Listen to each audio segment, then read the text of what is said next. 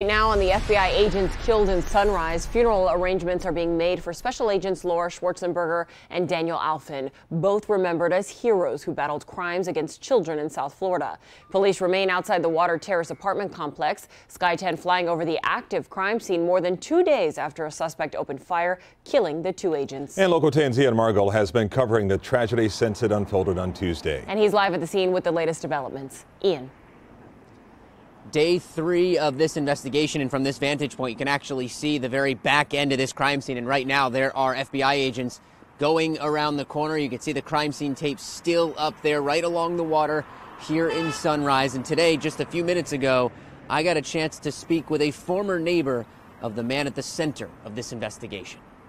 It sent red flags. April Evans used to live in this Sunrise apartment complex, just one floor above David Lee Huber, the man now at the center of a federal investigation after he gunned down 2 FBI agents and killed himself while those agents were trying to serve a search warrant at his home. Just being in his space 10 seconds or more, it was clear that there was some sort of disconnect. Evans says Huber was a loner, that he never spoke to any of his neighbors, and that he would ignore them if they tried. And when she heard about what happened early Tuesday morning, she says she knew who it was before the name was ever confirmed. And I said, oh my God. I said, that was that guy downstairs. From a distance, our cameras could see bullet holes all over the home. A glance into just how violent the encounter was.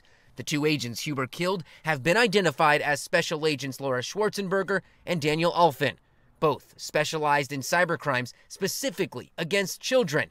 And now, while agents continued to sweep the crime scene on Thursday, their former colleagues are getting ready to be laid to rest. Her work ethic, her encouragement, everyone wanted to be Laura's partner. She was that person. He was, in essence, a cyber expert, borderline genius when it came to cyber matters. Just a tremendous loss all the way around.